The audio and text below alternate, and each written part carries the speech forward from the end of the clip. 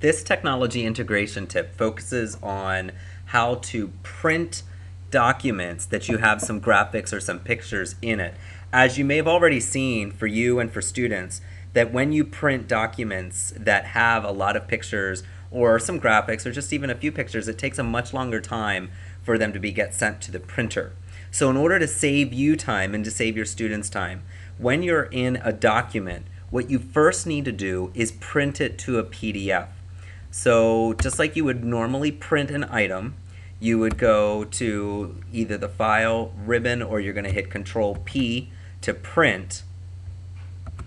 And instead of choosing Konica that you see will automatically appear, you want to go through the drop-down list and choose Adobe PDF.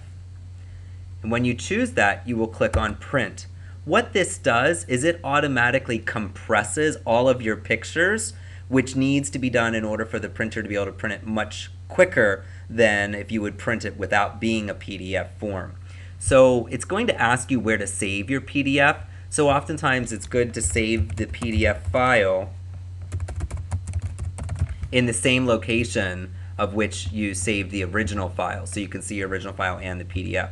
So when you click on Save, it's automatically then going to compress those pictures and it's going to open up the PDF version.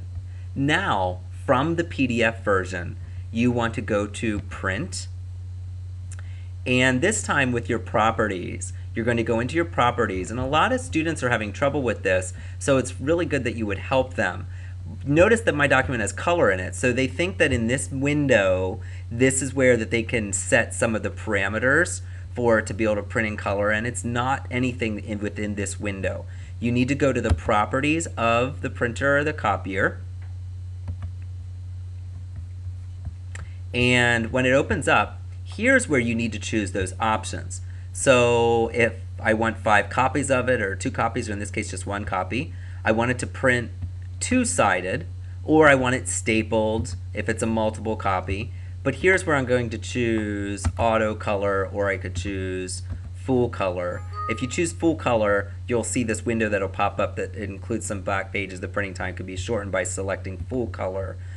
So you can click OK, and then you can click on Print, and it automatically will compress those pictures and send it to the printer. It's going to go much faster than what you've ever experienced before, especially when students are sending down or printing brochures or handouts or pictures that have a lot of different graphics. So I would say that if you have a page that you have any type of graphics or pictures on, print it to a PDF first and then send it to the Konica copiers. So it would be great if you would then transfer this and same skill set to your students in your class and let your students know the same thing so that they're able to print much faster than what we were previously.